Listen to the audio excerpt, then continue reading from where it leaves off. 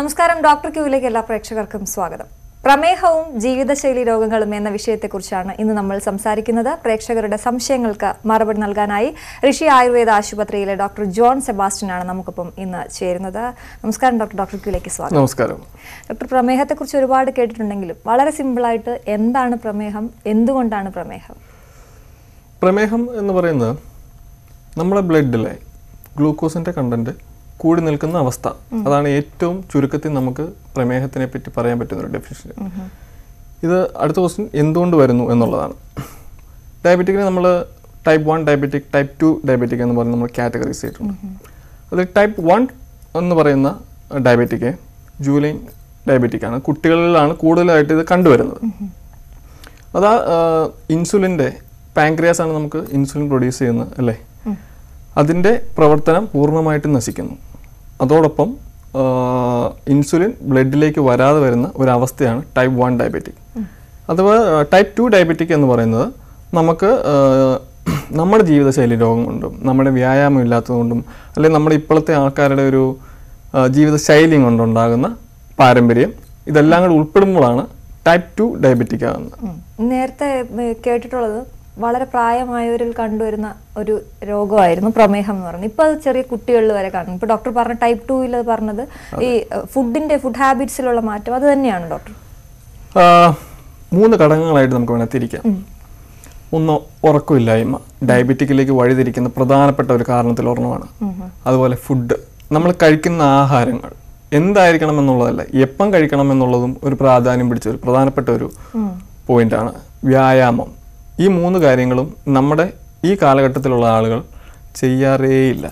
കൂടുതലും night life enjoy ചെയ്യാൻ വേണ്ടിയാണ് നമ്മുടെ ആളുകളെല്ലാവരും. ഇപ്പോൾ യങ്സ്റ്റർ എന്നുള്ള നിലയിൽ ഞാൻ ഉൾപ്പെടെ നൈറ്റ് ലൈഫിനോടാണ് കൂടുതലും എല്ലാവരും അല്ലേ. അപ്പം ഇത് പ്രമേഹത്തിലേക്ക് വഴിതിരിക്കാൻ വളരെയധികം കാരണം ഉണ്ടാക്കുന്ന ഒരു 3 റീസൺസ് ആണ്. അപ്പോൾ ചെറിയ കുട്ടികൾക്ക് വരുന്നതിൻ്റെ കാരണം ഈ ഫുഡ് തന്നെയായിരിക്കില്ല ഡോക്ടർ? വ്യായാമമില്ലെന്ന് ചെറിയ കുട്ടികൾ എന്ന് പറയുമ്പോൾ നമ്മൾ അതിനെ ടൈപ്പ് 1 ആണോ എന്ന് വളരെയധികം സംശയിക്കേണ്ടി വരും. ചില ടൈപ്പ് 1-ന്റെ ഒരു പ്രത്യേകത എന്തെന്ന് വെച്ചിട്ടുണ്ടെങ്കിൽ നമ്മളിപ്പോൾ അവരുടെ ഷുഗർ നോക്കിയാൽ, ഫാസ്റ്റിങ്ങോ അല്ലെങ്കിൽ PPVസോ ഒക്കെ നോക്കിയിട്ടുണ്ടെങ്കിൽ ചിലപ്പോൾ ഇപ്പോൾ നോർമലായിരിക്കും. നമ്മളൊരു 2 മണിക്കൂർ അല്ലെങ്കിൽ 3 മണിക്കൂർ കഴിഞ്ഞ് നോക്കിയാൽ ചിലപ്പോൾ ഷൂട്ടപ്പ് ചെയ്തിട്ട് 350-ലായിരിക്കും. വീണ്ടും ഒരു 2 മണിക്കൂർ കഴിഞ്ഞ് നോക്കുമ്പോൾ വീണ്ടും അവർ 50, 45-ലേക്കൊക്കെ താഴോട്ട് വരും. ഇതിനാണ് ടൈപ്പ് 1 കാറ്റഗറീസ് എന്ന് പറയുന്നത്. പക്ഷെ ടൈപ്പ് 2 എന്ന് പറഞ്ഞിട്ടുണ്ടെങ്കിൽ കൂടും. നമ്മൾ മെഡിസിൻ കൊടുത്ത് കുറയ്ക്കുക എന്നുള്ളതാണ് ടൈപ്പ് 2-നെ പറ്റിയുള്ളത്. ടൈപ്പ് 2 ആണ് നമ്മളെ സംബന്ധിച്ച് ചികിത്സിച്ച് ഒരു പരിധിവരെ കൺട്രോൾ ചെയ്യാൻ കഴിയുന്ന ഒരു രോഗം ടൈപ്പ് 2 ആണ്. ടൈപ്പ് 1 കുറച്ചും കൂടെ കോംപ്ലിക്കേറ്റഡ് ആയിട്ട് പഠിക്കേണ്ട ഒരു സബ്ജക്റ്റാണ്. 2 തരം ഉണ്ടെന്ന് പറഞ്ഞല്ലോ. ഇത് രണ്ടിൻ്റെയും ലക്ഷണങ്ങളൊക്കെ വ്യത്യാസമായിരിക്കും? 2ൻ്റെയും ലക്ഷണങ്ങൾ വലിയ വ്യത്യാസങ്ങളില്ല. പ്രമേഹത്തിന് എല്ലാത്തിനും കൂടെ ഒരു സിംറ്റംസ് ആണ്. ചില അമിതമായി വണ്ണം വെക്കുന്ന ചില കാറ്റഗറീസിലുള്ള ആളുകൾ, മെലിഞ്ഞു പോവുക, അതല്ലെങ്കിൽ പെട്ടെന്ന് ഭയങ്കരമായിട്ട് ദാഹം, നമ്മുടെ മൗത്തൊക്കെ ഭയങ്കരമായിട്ട് ഡ്രൈ ആകുക, ഉറക്കമില്ലായ്മ, കോൺസ്റ്റിപ്പേഷൻ, ക്ഷീണം, ഭയങ്കര എപ്പോഴും ഉറങ്ങണമെന്നുള്ളൊരു ക്ഷീണം, നമുക്ക് എനർജി ഇല്ലാതെ വരിക, അങ്ങനെയുള്ള സിംറ്റംസ് ആണ് എല്ലാവർക്കും കൂടുതലുമായിട്ട് ആളുകളിൽ കണ്ടുവരുന്നത്. ഇങ്ങനെയുള്ള കണ്ടീഷൻ വരുമ്പോൾ തന്നെ ഇത്രയും പെട്ടെന്നൊരു ഡോക്ടറിനെ അടുത്ത് കൺസൾട്ട് ചെയ്യുക എന്നുള്ളതാണ് പ്രാഥമികമായി നമുക്ക് ചെയ്യാനുള്ളൊരു കാര്യം. ഡോക്ടർ, ഇൻസുലിൻ അതിലേക്കൊക്കെ നീങ്ങുന്നത് എപ്പോഴാണ്? ഇൻസുലിൻ ഇപ്പം ടൈപ്പ് 1 പേഷ്യൻസിന് ഇൻസുലിനിലേക്കാണ് നമ്മൾ ഡയറക്റ്റ് തന്നെ ചെയ്യേണ്ടി വരും. കാരണം ഇൻസുലിൻ സപ്ലിമെൻ്റ് ഇല്ലാതെ അവർക്ക് മുന്നോട്ട് പോകാൻ പറ്റില്ല. ലൈഫ് ലോങ് ആയിരിക്കും ചിലപ്പോൾ അത്. ടൈപ്പ് 2-ലേക്ക് പോവുകയാണെങ്കിൽ നമ്മൾ ആദ്യം ടാബ്ലറ്റ്സ്, മോഡേൺ സയൻസ് അനുസരിച്ച് അവർ കൊടുക്കുന്ന ടാബ്ലറ്റ്സ് ആയിരിക്കും. അത് കഴിഞ്ഞിട്ട് ഇൻസുലിൻ എന്ന് പറയുന്ന സപ്ലിമെൻറ്റിലേക്ക് അവർ പോകും. പക്ഷെ നമ്മൾ ആയുർവേദം പ്രകാരം നമ്മൾ ടാബ്ലറ്റും ഇൻസുലിനും, ഇപ്പം ഞാൻ വർക്ക് ചെയ്യുന്ന ഹോസ്പിറ്റലിലത്തെ IP ഡിവിഷനിലുള്ള പല പേഷ്യൻസിനും ഇൻസുലിൻ നമുക്ക് പൂർണ്ണമായിട്ടും ഇൻസുലിനിൽ നിന്ന് അവരെ കരകയറ്റി കൊണ്ടുവന്ന് നമ്മുടെ മെഡിസിൻസ് വഴി യൂസ് ചെയ്ത്, ആയുർവേദം വഴി യൂസ് ചെയ്യിച്ച് തുടർന്ന് ആയുർവേദം നമുക്ക് നിർത്തി നമ്മുടെ ആ ഡെയിലി അവരുടെ റെജിമെൻറ്റ്സ് മുഴുവൻ നമ്മൾ കറക്റ്റ് ചെയ്ത് കൊടുക്കുകയാണ്. നിയന്ത്രിച്ച് അവർക്ക് ഈ അസുഖത്തിനെ ഫ്രണ്ട്ലി ആയിട്ട് കൊണ്ടുപോകാൻ കഴിയും. എപ്പോഴും ഡയബറ്റിക് ആയിട്ടുള്ളവർ പറയുന്നത് പരമാവധി ഇൻസുലിനിലേക്ക് പോകാൻ ഞാൻ വിടാറില്ല, അല്ലെങ്കിൽ എങ്ങനെയെങ്കിലും ഒന്ന് ഗുളികയിൽ നിർത്തണം എന്നൊക്കെ ചിന്തിക്കുന്നവരാണ് കേട്ടിട്ടുള്ളത്. അപ്പോൾ അത് ഇൻസുലിൻ ഉപയോഗിക്കുന്നത് എത്രത്തോളം ദോഷകരം അല്ലെങ്കിൽ ദോഷമുണ്ടോ? ഇൻസുലിൻ യൂസ് ചെയ്യുന്നതാണ് ഒരു പരിധി വരെ നല്ലത് എന്ന് ഞാൻ പറയും. കാരണം ടാബ്ലറ്റ് യൂസ് ചെയ്യുമ്പോൾ ഇത് ഫിൽട്ടർ ചെയ്യേണ്ടത് കിഡ്നി വലിയൊരു പ്രധാന പ്രശ്നമാണ്. ഇപ്പം 10 വർഷം അപ്പോൾ ഞാൻ ഇന്നലെ ഒരു പേഷ്യൻറ്റിനെ കണ്ട് 15 വർഷമായിട്ട് പുള്ളിക്ക് ഡയബറ്റിക് ഉള്ളതാണ്, ടാബ്ലറ്റ് ആയിരുന്നു യൂസ് ചെയ്തത്. അദ്ദേഹത്തിൻ്റെ ക്രിയാറ്റിൻ വളരെ യാദൃശ്ചികമായിട്ട് അയാൾ ചെക്ക് ചെയ്തപ്പോൾ 3 ആണ്, 1.3 ആണ് വരേണ്ടത്, അതിൽ 3 ആയി. 1.4 ആയാൽ അദ്ദേഹം കിഡ്നി പേഷ്യൻ്റാണ്. അപ്പം അതിൻ്റെ വലിയൊരു സൈഡ് എഫക്റ്റാണ്, ഗുളിക കഴിക്കുന്നതിൻ്റെ വലിയൊരു സൈഡ് എഫക്റ്റാണ് നമ്മുടെ കിഡ്നി പോകാനുള്ള ചാൻസ് വളരെ കൂടുതലാണ്. പക്ഷേ ഇൻസുലിൻ ആകുമ്പോൾ അങ്ങനെ ഒരു സൈഡ് എഫക്റ്റ് വരാനുള്ള ചാൻസ് ഇല്ല. കാരണം അത് ഡയറക്റ്റ് ബ്ലഡിലേക്ക് പോയിട്ട് പെട്ടെന്ന് തന്നെ നമ്മുടെ സെൽസ് വലിച്ചെടുക്കാൻ വേണ്ടി, ടിഷ്യൂസ് വലിച്ചെടുക്കാൻ വേണ്ടി സഹായിക്കുന്നു. നമുക്ക് അതിലേക്ക് തന്നെ മടങ്ങിയെത്താം. ഒരു കോൾ ഉണ്ട്. ഹലോ ഹലോ, ആരാണ് സംസാരിക്കുന്നത്? ചന്ദ്രനാണ് സംസാരിക്കുന്നത്. ചന്ദ്രൻ, ഡോക്ടറോട് ചോദിച്ചോളൂ. ശരി ഡോക്ടർ.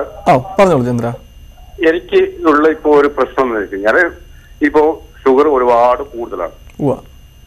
കൂടുതലെന്ന് പറഞ്ഞാൽ എനിക്ക് ഫാസ്റ്റിങ്ങില് 220 വരെ നിൽക്കുന്നുണ്ട്. 220? ആ, കൂടുതലാണ് ഭയങ്കരമായിട്ട്. അതെ. അപ്പോ എനിക്ക് ഞാൻ ഇവിടെ നാട്ടിലല്ല ഉള്ളത്, ഞാൻ ബാംഗ്ലൂരാണ്. ഞാനിപ്പോ നാട്ടിൽ വന്നിട്ട് 2 ദിവസമായി. ഇന്നലെ ചെക്ക് ചെയ്തപ്പോൾ എനിക്കുള്ളത് 192. ഓക്കെ. അപ്പോ ഇതിനെ കൊണ്ട് എനിക്ക് ഒരുപാട് പ്രശ്നങ്ങൾ വരുന്നത്. തീർച്ചയായിട്ടും കുറെ പ്രശ്നങ്ങളുണ്ടാകും, ഒരുപാട് പ്രശ്നങ്ങളുണ്ട് വരുന്നത്. പിന്നീട് എനിക്ക് ഈ ലിംഗത്തിന് വരുന്ന ചില ദോഷങ്ങളുണ്ട്. ഉണ്ട്. ഇതൊക്കെ ഒരുപാട് ദോഷങ്ങൾ എനിക്ക് എന്റെ ജീവിതത്തിൽ തന്നെ ഒരുപാട് ദോഷങ്ങൾ വരുന്നത്, ലൈഫിൽ തന്നെ. അതെ അതെ അതെ അതെ. അപ്പൊ അതിനുള്ള ഒരു എന്താണ് പ്രതിവിധി? ഞാനിപ്പോ ഗുളിക കഴിക്കുന്നു, ഓൾറെഡി ഞാൻ ഗുളിക കഴിക്കുന്നുണ്ട്. സാറിന്റെ വീട് എവിടെയാണ്? എന്റെ വീട് കാസർഗോഡ് ഡിസ്ട്രിക്റ്റില് വെള്ളച്ചാലം സ്ഥലത്താണ്. വെള്ളച്ചാലാണ്. ഓക്കെ. അപ്പം ഇപ്പം ഞാൻ പറയുവാണ്, ഇതിന്റെ കോംപ്ലിക്കേഷൻ വിളിച്ചത് വളരെ നന്നായി. ഡയബറ്റിക്കിന്റെ കോംപ്ലിക്കേഷനിൽ പ്രധാന വരുന്നതാണ് സെക്സിനെ ബാധിക്കുക എന്ന് പറയുന്നത്. ഇറക്ഷൻസ് പ്രോബ്ലംസ് നമുക്ക് ഇപ്പോഴത്തെ തലമുറയെ വളരെയധികം അഫക്റ്റ് ചെയ്യുന്ന ഒരു പ്രശ്നമാണ് ഇത്. അതുപോലെ തന്നെ ഡയബറ്റിക് ന്യൂറോപ്പതി, കൈകാലുകൾക്ക് തരിപ്പൊക്കെ ഉണ്ടോ? കാലിന് ഭയങ്കരമായ തരിപ്പാണ്. ന്യൂറോപ്പതി എന്ന് പറയുന്ന ഒരു അവസ്ഥയിലേക്ക് താങ്കൾ എത്തിയിട്ടുണ്ടാവും ഇപ്പം. അതുപോലെ തന്നെ നമ്മളെ കിഡ്നിയിലെ ക്രിയാറ്റിൻ്റെ ലെവൽ ഒന്ന് ചെക്ക് ചെയ്യണം. കണ്ണിന് കാഴ്ച കുറവുണ്ടോ? കാഴ്ച കുറവുണ്ട്, ഞാൻ കണ്ണട ഉപയോഗിക്കുകയാണ്. ചിലപ്പോൾ നമ്മൾ റെറ്റിനോപ്പതി എന്ന് പറയുന്ന ഒരു അവസ്ഥയിലേക്കും ചിലപ്പോൾ ഡൈവേർട്ട് ചെയ്ത് പോയിട്ടുണ്ടാവും ഈ അവസ്ഥ. അപ്പം ഞാനൊരു സജഷനായിട്ട് പറയുകയാണ്. ഇപ്പം കോഴിക്കോട് ഞങ്ങൾക്ക് ഒരു ഹോസ്പിറ്റലുണ്ട്, കോഴിക്കോട് ബ്രാഞ്ച് ഉണ്ട് ഞങ്ങൾക്ക്. അപ്പോൾ ചന്ദ്രൻ ഒന്നെങ്കിൽ കോഴിക്കോട് ബ്രാഞ്ചിൽ ഞങ്ങളുടെ ഡോക്ടേഴ്സിനുമായിട്ട് ഒന്ന് കൺസൾട്ട് ചെയ്യുന്നത് വളരെ നന്നായിരിക്കും. കാരണം നമുക്ക് ഈ ടാബ്ലറ്റ്സും ബാക്കിയുള്ള കാര്യങ്ങളെല്ലാം ഒന്ന് ഒഴിവാക്കി നമ്മുടെ ലൈഫ് അവർ കൺട്രോൾ ചെയ്ത് തരും. എങ്ങനെ ജീവിക്കണം, എന്തൊക്കെ കഴിക്കാം എന്നുള്ള ഒരു പാറ്റേൺ അവർ നിങ്ങൾക്ക് പറഞ്ഞു തരുന്നതായിരിക്കും. ഈ സ്ക്രീനിൻ്റെ താഴെ ഒരു നമ്പറുണ്ട്, ആ നമ്പർ നിങ്ങൾ കോൺടാക്ട് ചെയ്യുകയാണെങ്കിൽ അവർ അതിനുള്ള ഡീറ്റെയിൽസ് തരും. ശരി സെബാസ്റ്റ്യൻ, ഡോക്ടർ പറഞ്ഞത് കേൾക്കുക, ചന്ദ്രൻ അതുപോലെ ചെയ്യുക, അപ്പോൾ കൂടുതൽ ഗുണമുണ്ടാകുമെന്ന് നമുക്ക് തോന്നുന്നു. എന്തായാലും ഡോക്ടർ നമ്മൾ പറഞ്ഞുകൊണ്ടിരുന്നത് ഇൻസുലിൻ എടുക്കുന്നതിനെ കുറിച്ചാണ്. അത് നല്ലതാണ് എന്നാണ് ഡോക്ടർ പറഞ്ഞത്. ടാബ്ലറ്റ് ഉപയോഗിക്കുന്ന ഒരു അവസ്ഥയിൽ വെച്ച് നമ്മൾ കമ്പയർ ചെയ്യുമ്പോൾ തീർച്ചയായിട്ടും ഇൻസുലിനാണ് കുറച്ചും കൂടെ നല്ലത്. കാരണം സൈഡ് എഫക്ട്സ് വളരെ കൂടുതലാണ് ടാബ്ലറ്റ് നമ്മൾ യൂസ് ചെയ്യുമ്പോൾ. ഇൻസുലിൻ അത്ര പ്രശ്നങ്ങളില്ല, പക്ഷെ ഒരു പരിധി ഇല്ലാതെ നമുക്ക് ഇൻസുലിൻ യൂസ് ചെയ്യാനും പാടില്ല. ഡോക്ടർ ആയുർവേദത്തിലേക്ക് വരുമ്പോൾ പറഞ്ഞു ഇൻസുലിൻ മാറ്റി അല്ലാത്ത ട്രീറ്റ്മെന്റ് ആണ്. അതിപ്പോൾ ഞങ്ങളുടെ പേഷ്യൻസിന് ഇപ്പം ഐ പി ഞങ്ങളുടെ അഡ്മിറ്റ് ചെയ്തിരിക്കുന്ന പേഷ്യൻസുകൾക്ക് ഞങ്ങൾ ഇൻസുലിൻ പൂർണ്ണമായിട്ടും ചിലപ്പോൾ ഞങ്ങൾക്കത് ഒഴിവാക്കി കൊടുക്കാൻ അവർക്ക് കഴിയും. പേഷ്യൻസിൻ്റെ സഹകരണം ഉണ്ടെങ്കിൽ. നമ്മുടെ മെഡിസിൻസ് നമ്മളെല്ലാം പേറ്റന്റ് മെഡിസിൻസ് ആണ്. നമ്മുടെ ഹോസ്പിറ്റലിലത്തെ ആയുർവേദപരമായിട്ടുള്ള ചികിത്സാ രീതികളും അവരുടെ ജീവിതശൈലികളും എല്ലാം നമ്മൾ മാറ്റുവാണ്. അവരുടെ ജീവിതശൈലിയാണ് പ്രധാന പ്രശ്നങ്ങൾ. അപ്പം അത് എപ്പോൾ എണീക്കണം, എപ്പോൾ കിടക്കണം, എങ്ങനെ ആഹാരം കഴിക്കണം, ഏതൊക്കെ സമയത്ത് എന്തൊക്കെയാണ് ആഹാരം കഴിക്കേണ്ടത് എന്നുള്ള കാര്യങ്ങളെല്ലാം നമ്മൾ ഡീറ്റെയിൽ ആയിട്ട് അവർക്ക് പറഞ്ഞു കൊടുത്ത് അവരുടെ ഡെയിലി ലൈഫ് തന്നെയാണ് നമ്മൾ ചേഞ്ച് ചെയ്യുന്നത്. അങ്ങനെ ചേഞ്ച് ചെയ്യുമ്പോൾ അവർക്ക് ഇൻസുലിൻ്റെ കൗണ്ട് കുറയ്ക്കാം, ടാബ്ലറ്റ്സ് കുറയ്ക്കാൻ കഴിയും. നമ്മുടെ മെഡിസിൻസും ഇല്ലാതെ അവർക്കൊരു നോർമൽ ലൈഫിലേക്ക് പോകാൻ കഴിയും. പക്ഷെ ഇത് എപ്പം വേണേലും വീണ്ടും വരാം. അപ്പോൾ നമ്മൾ തുടർ പരിശോധനകൾ നടത്തിക്കൊണ്ടിരിക്കണം. നമ്മൾ ഇടയ്ക്കൊന്ന് മോണിറ്റർ ചെയ്തിരിക്കണം. കാരണം നമ്മുടെ ആ ഡെയിലി ലൈഫിൽ ഉണ്ടാകുന്ന പ്രശ്നങ്ങൾ ഇന്നതൊക്കെ ചെയ്താൽ ഇന്ന പ്രശ്നങ്ങളിലേക്കൊക്കെ വരാം എന്നുള്ള കാര്യങ്ങൾ നമ്മൾ അവർക്ക് പറഞ്ഞു കൊടുക്കും. അവർ ഇപ്പം വൈകിട്ടത്തെ സന്ധ്യ കഴിഞ്ഞിട്ടുള്ള ആഹാരം വളരെ പ്രധാനപ്പെട്ട ഒരു ആഹാരമാണ്. ആ ആഹാരം വളരെ മിതമായിട്ട് മാത്രമേ നമ്മൾ കഴിക്കാൻ പാടുള്ളൂ. അതും സൂര്യനുള്ളപ്പോൾ മാത്രമെന്നാണ് ഞങ്ങളുടെ റിസർച്ച് ഞങ്ങൾ പറയുന്നത്. ഞങ്ങൾക്ക് ഏകദേശം ഞങ്ങൾ റിസർച്ച് വിങ്ങിങ് 45ഓളം ഡോക്ടേഴ്സുള്ള ഒരു റിസർച്ച് വിങ്ങാണ് ഋഷിയുടെ. അപ്പം ഞങ്ങളുടെ റിസർച്ച് വിങ് കണ്ടുപിടിച്ചിരിക്കുന്നത് സൂര്യൻ ഉള്ളപ്പോൾ മാത്രം ആഹാരം കഴിക്കുക, അതായത് സന്ധ്യ കഴിഞ്ഞ് ആഹാരം കഴിക്കാതിരിക്കുക. നമ്മുടെ ജനറേഷൻ എപ്പോഴാണ് ആഹാരം കഴിക്കുന്നത്? രാത്രിയാണ്. അപ്പം ഡയബറ്റിക്കിലേക്ക് അത് വഴിതിരിക്കാൻ പ്രധാന ഒരു കാരണമാണ്. ശരാശരി ഒരു മനുഷ്യന് 8 മണിക്കൂർ കിടന്നുറങ്ങണം. നമ്മളെ ജനറേഷനിലുള്ള ആളുകൾ 12 മണിക്ക് കിടക്കും, 7 മണിക്ക് എണീക്കും. അപ്പം അവർ കാൽക്കുലേറ്റ് ചെയ്യുമ്പം ശരിയാണ്, 7 മണിക്കൂർ അവർ ഉറങ്ങി, അല്ലെങ്കിൽ 8 മണിക്കൂർ ഉറങ്ങി. പക്ഷേ ആ നൈറ്റ് മുഴുവൻ നമ്മൾ സ്ട്രെസ്സാണ്. നമ്മുടെ തലച്ചോറ് ഹാർഡ് വർക്ക് ചെയ്യുകയാണ്, നമ്മുടെ കണ്ണ് സ്ട്രെയിൻ ചെയ്യുകയാണ്. നമ്മൾ ചുമ്മാ ഇരിക്കുമല്ലോ, ഒന്നെങ്കിൽ TV കാണുമായിരിക്കും, അല്ലെങ്കിൽ മൊബൈൽ യൂസ് ചെയ്യുമായിരിക്കും. അപ്പം നമ്മളിപ്പോഴും നമ്മുടെ ദിനചര്യ ശരിയാക്കി എടുക്കുക. അപ്പോൾ ഒരു 20 വർഷം മുമ്പ് അല്ലെങ്കിൽ 30 വർഷം മുമ്പ് ഇങ്ങനൊരു സമ്പ്രദായം ഇല്ലായിരുന്നു. അന്ന് ഡയബറ്റിക് പേഷ്യൻസിൻ്റെ അളവ് ഇത്ര ഇല്ലായിരുന്നു. ഇപ്പം ലോകത്തിൽ ഏറ്റവും കൂടുതൽ ഡയബറ്റിക് പേഷ്യൻസ് ഉള്ളത് ചൈനയിലാണ്, 2ാം സ്ഥാനം ഇന്ത്യയിലാണ്. ഇന്ത്യയിൽ ഏറ്റവും കൂടുതൽ ഡയബറ്റിക് പേഷ്യൻസ് ഇപ്പോൾ ഉള്ളത് പുതിയ സെൻസസ് അനുസരിച്ച് കേരളത്തിലാണ്. അപ്പം ഇതുപോലൊരു ലൈഫാണ് നമ്മൾ ഇനി മുന്നോട്ട് പോകുന്നതെങ്കിൽ ചൈനയെ പിന്തള്ളി കേരളം മുന്നിലെത്താൻ വലിയ താമസമൊന്നുമില്ല. ഈ ആയുർവേദത്തിൽ ഡോക്ടർ പറഞ്ഞതുപോലെ അവിടെ താമസിച്ച് ചികിത്സിക്കപ്പെടുന്ന രോഗികൾക്ക് ഇത് കിട്ടും. അല്ലാത്ത നമ്മളിപ്പോൾ പറഞ്ഞു കൊടുക്കുകയാണെങ്കിൽ, ഇപ്പോൾ കണ്ടുകൊണ്ടിരിക്കുന്ന പ്രേക്ഷകർക്കാണെങ്കിലും എന്തൊക്കെ കഴിക്കാം, ഇപ്പോൾ ഡോക്ടർ പറഞ്ഞു രാത്രിത്തെ ഫുഡ് കുറച്ച് നേരത്തെ കഴിക്കണം, സൂര്യൻ അസ്തമിക്കുന്നതിന് മുമ്പ് കഴിക്കണം എന്നൊക്കെ പറഞ്ഞാൽ വലിയ ഒരു അറിവ് തന്നെയാണ്, എല്ലാവർക്കും അറിയില്ലായിരിക്കും. അതുപോലെയുള്ള ശ്രദ്ധിക്കേണ്ട കാര്യങ്ങൾ എന്തൊക്കെയാണ്? നമ്മൾ IP വന്ന് കിടക്കുന്ന പേഷ്യൻസിന് മാത്രമല്ല ഇതൊന്നും ചെയ്യുന്നത്. കാരണം നമ്മൾ ഹെവി ഡോസിൽ ഇൻസുലിൻ യൂസ് ചെയ്യുന്ന പേഷ്യൻസിനെ മാത്രമേ നമ്മൾ IP ആക്കുള്ളൂ. അല്ലാത്ത ഒരു പേഷ്യൻറ്റ് വന്ന് IP ആക്കാമെന്ന് ചോദിച്ചാൽ നമ്മളാക്കില്ല. എല്ലായിടത്തും OP ട്രീറ്റ്മെൻ്റ് ആണ്. നമുക്ക് കേരളത്തിലെ എല്ലാ ജില്ലകളിലും 2 ബ്രാഞ്ചുകൾ വെച്ച് എല്ലാ ജില്ലകളിലും ഓരോ ബ്രാഞ്ച്, 16 ബ്രാഞ്ചുകളുണ്ട് നമുക്ക് ഓൾ കേരളയിൽ. ദുബായിൽ ഒരു ബ്രാഞ്ചുണ്ട്, ഹോസ്പിറ്റലുണ്ട്. ഇവിടെ എല്ലാം നമ്മൾ ചെയ്യുന്ന OP ട്രീറ്റ്മെൻറ്റ് ചെയ്യുന്നുണ്ട്. OPയിൽ നമ്മൾ മെഡിസിൻ കൊടുത്തു വിട്ട് നമ്മുടെ അവരുടെ ജീവിതശൈലി ക്രമീകരിക്കുന്നുണ്ട്. ഇപ്പോൾ ഒരു രോഗം വരണമെങ്കിൽ അതിനുള്ള കാരണമുണ്ടല്ലേ. ഇപ്പോൾ ഒരു സയൻസിൽ നടുവേദന വന്നു, അല്ലെങ്കിൽ പനി വന്നു, പനിക്കുള്ള മരുന്ന് കൊടുത്തു മാറ്റി. പക്ഷെ പനി വരാനുള്ളൊരു കാരണം എന്താണ്? ആ കാരണത്തിനെ ആരും കണ്ടുപിടിക്കുന്നില്ല.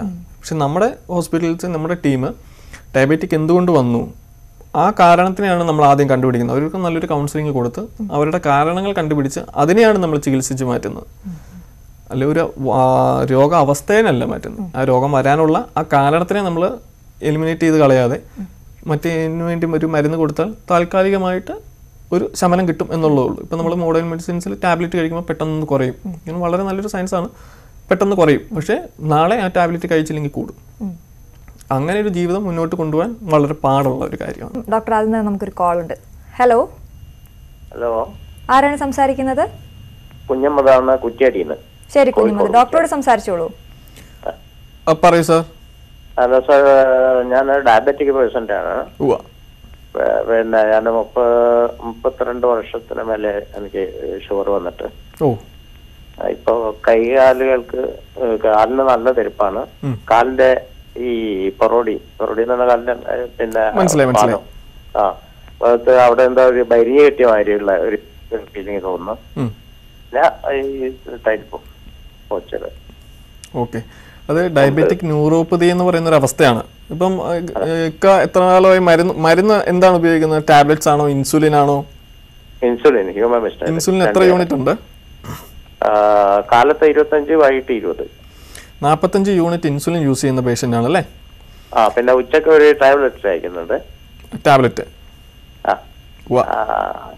പിന്നെ ഇത് ഡയബറ്റിക്കിന്റെ ഒരു പ്രധാന ഒരു കോംപ്ലിക്കേഷനിൽ ഒരെണ്ണമാണ് പെരിഫറൽ ന്യൂറോപ്പതി എന്ന് പറയുന്ന ഈ അവസ്ഥ. ഇപ്പം നടന്നു പോകുമ്പോൾ കാലിൽ നിന്ന് ചെരുപ്പ് ഊരി പോകുന്നുണ്ടോ? അങ്ങനെ സംഭവിക്കാറുണ്ട്. പെരിഫറൽ ന്യൂറോപ്പതി എന്ന് പറയുന്ന ഒരു കണ്ടീഷനാണ്. അപ്പം നമുക്ക് കൂടുതൽ നേരിട്ട് കണ്ടാലാണ് നമുക്ക് കൂടുതൽ ഇതിന് പറയാൻ പറ്റുന്നത്.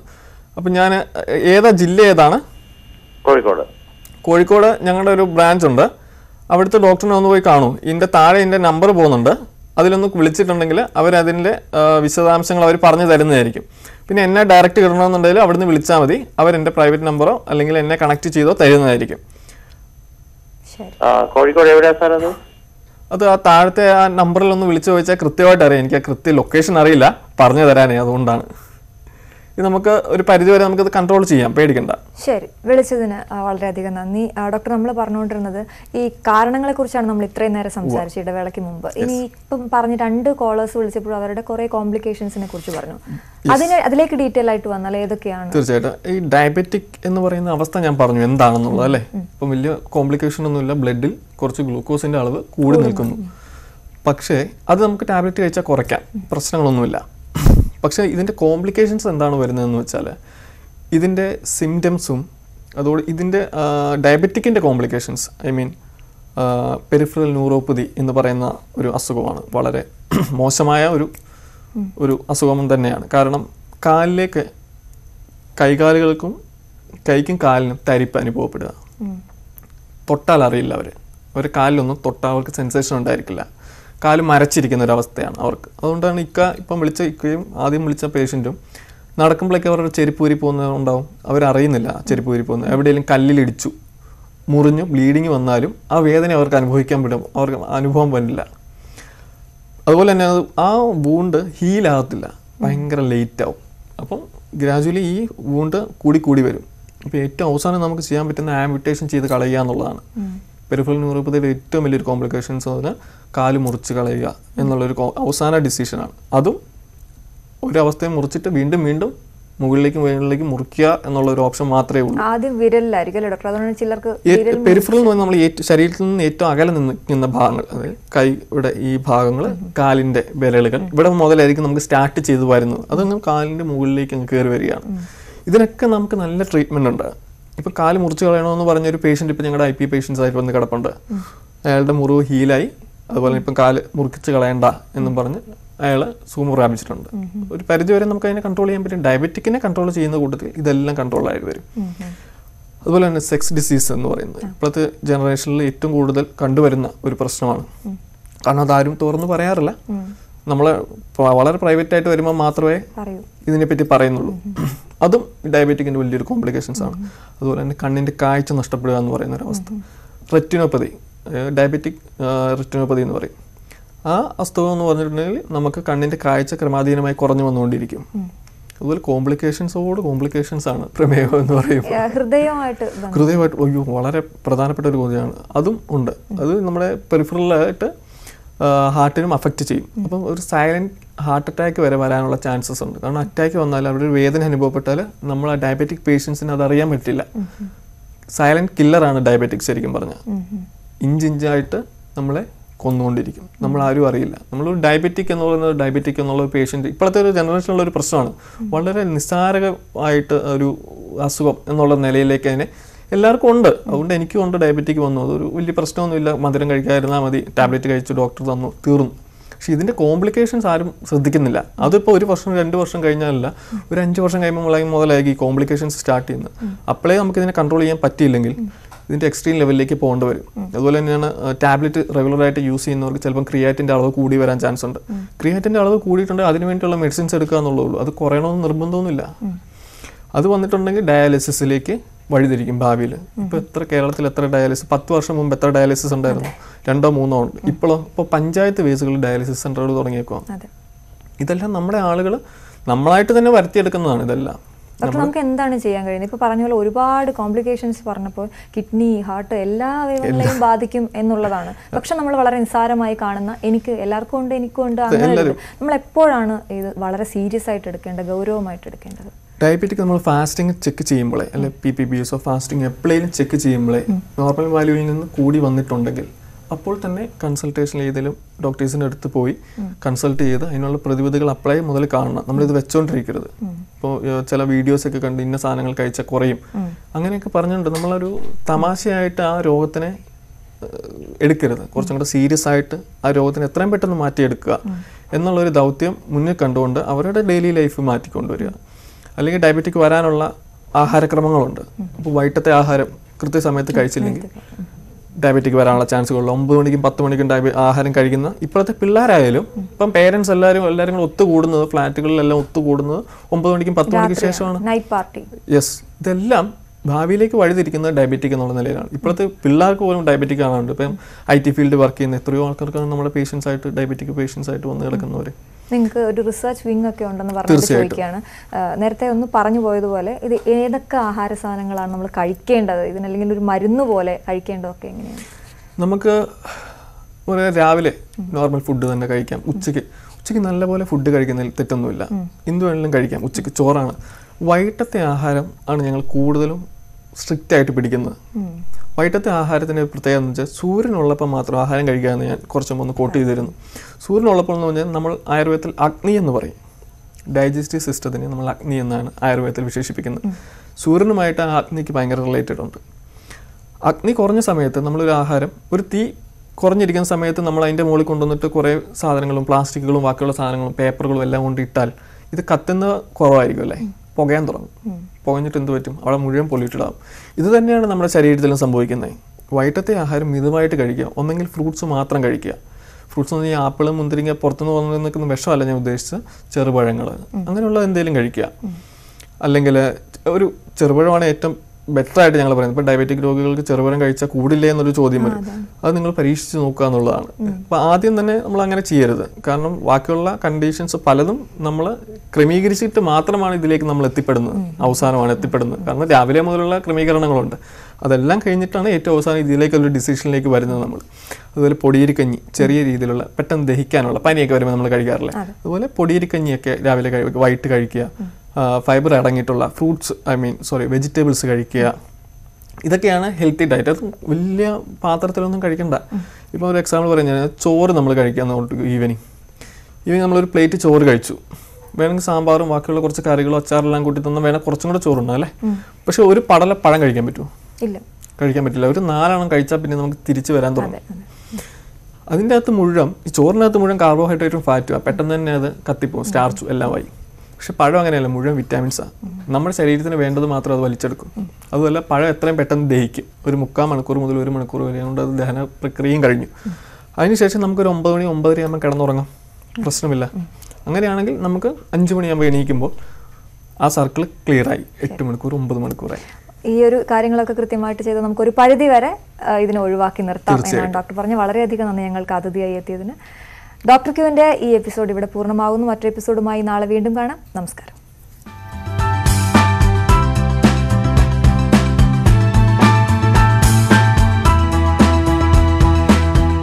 News Network.